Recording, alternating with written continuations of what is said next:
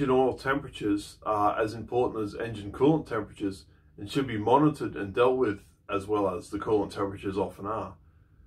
Keep in mind, the more efficient the engine oil, the hotter the oil will run. As it pulls more heat away from the journals of the engine and the internals of the engine, the backsides of the pistons, the oil will heat up more and therefore will need to be cooled better. Now, what we normally look for is between 90 and 110 degrees C for normal operating. You might get spikes of 130 or 140 degrees C in traffic or in qualifying trim, and this is normal. Anything under that is completely acceptable.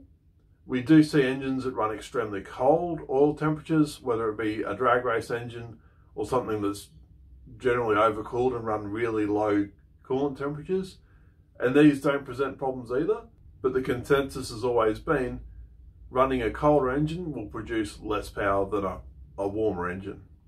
Some of the race cars that we see in qualifying trim, they'll tape up the front of the car for better aero and faster times. They'll run well into 160, 170 degrees C of oil temperature. This is getting up there, and they know that, and they change the oil accordingly. But between 90 and 110, you're pretty safe. Up to 140 is fine, but I wouldn't go much more than that. And don't neglect your oil cooling system, as it is as important as your radiators. It's something you need to do, you need to have under control and be mindful of. Stay up to date with what's going on. Click the subscribe button.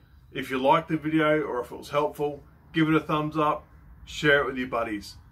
Any suggestions on future content, leave a comment below. We will be checking it. Thanks for watching.